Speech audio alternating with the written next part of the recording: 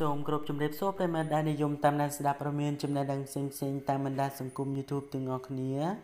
ថ្ងៃនេះ Chanel ខ្ញុំបាទសូមជូនព័ត៌មានថ្មីមួយក្រោមចំណងជើងថា Chanla កាន់តែស្អាតប្លែកឡើងមួយកម្រិតទៀតហើយក្រោយពីស្លៀកពាក់ឈុតពណ៌ទឹកក្រូចនារាត្រីនេះបាទប្រិយមិត្តរបស់យើងលោកប្រកាសជាបានស្គាល់លៀង Chanla ជាក់ជាមិនខានទេលៀង Chanla ត្រូវបានមហាជនស្គាល់តាមរយៈការប្រឡងនៅក្នុងកម្មវិធីដ៏ល្បីមួយ Factor Cambodia រដូវកាលទី1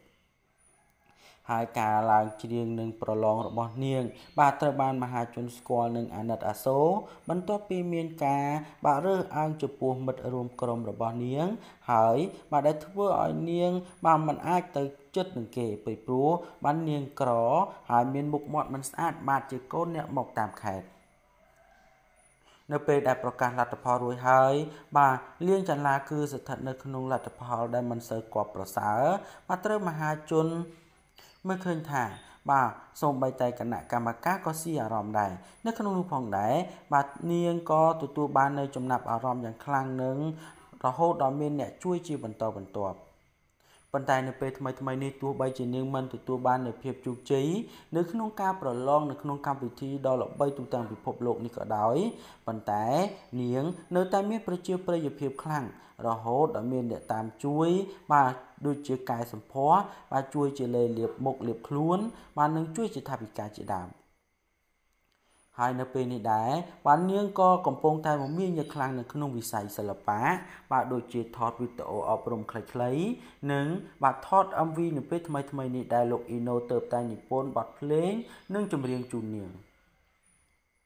ដូច្នេះកុំឲ្យប្រិយមិត្តរបស់យើងរងចាំយូរសូមមេត្តាជួយ Subscribe និង Like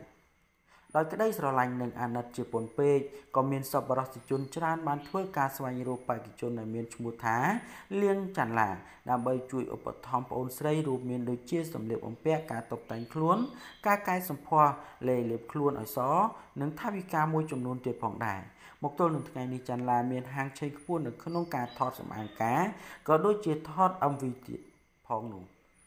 ការសម្ដែងតាមខេត្តបាទចេះស្ដែងនៅពេលថ្មីនេះតារាស្រីវ័យក្មេងរូបនេះបានលេចមុខបាទជាញឹកញាប់នៅក្នុងការច្រៀងនៅលើកញ្ចក់ទូរទស្សន៍បាទផងដែរអ្វីដែលចាប់អារម្មណ៍នៅពេលថ្មីនេះលៀង Chanla ក៏បានបាទផ្លាស់ប្ដូរការតុបតែងខ្លួនដែលមើលទៅ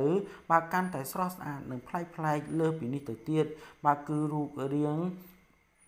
របស់នាងកាន់តែស្អាតហើយបាទនាងកាន់តែមានឈ្មោះបោះសម្លេងខ្លាំងនិងកាន់តែហ៊ាន